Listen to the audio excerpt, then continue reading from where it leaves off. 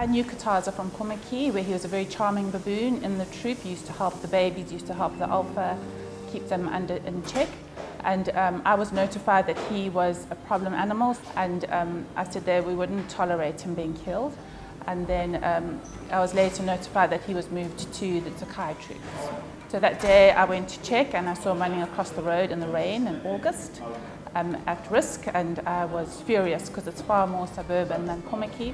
So I started to help him cross the roads, and very soon I got a whole gang of the most incredible people.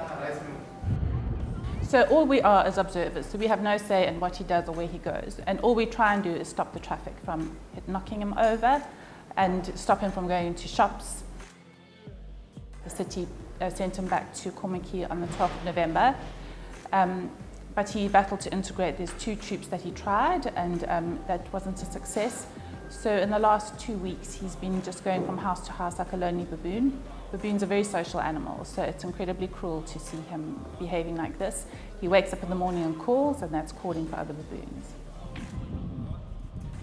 The difficulty in a situation like this is, as soon as an animal has learned behaviour, they are going to proceed with that behaviour.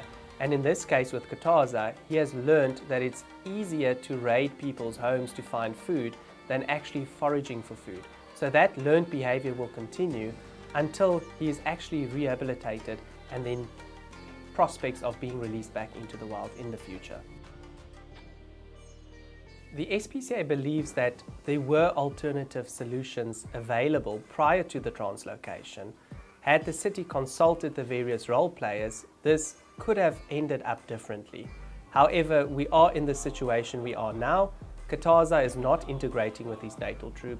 He's not integrating with the baboon troops around him, and for this reason, the best solution at this point in time is to send him to a wildlife rehabilitation centre. On Thursday afternoon, we approved the permits. The first one is to then, for the applicant, the SPCA, to capture the animal, and secondly, an export permit from the Western Cape province to relocate the animal based on the application and the supporting documentation to the Riverside Rehabilitation Centre in Letsetele in Limpopo province. I think that SK11 would probably have quite a good life where he's going to, based on the fact that he be rehabilitated to almost get back to a semi-wild status. So now I'm happy with the decisions and comfortable with the decisions that Cape Nature has taken.